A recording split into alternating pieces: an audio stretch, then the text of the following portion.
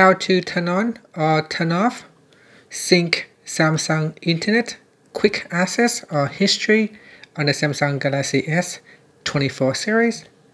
First, tap on the home button to go back to the home screen. And from the home screen, swipe up to go into the apps screen. In here, open up Samsung Internet. After that, tap on the menu button. Then tap on Settings. In Settings, tap on the left hand side panel on Sync with Samsung Cloud. Now make sure you have turned on syncing at the top.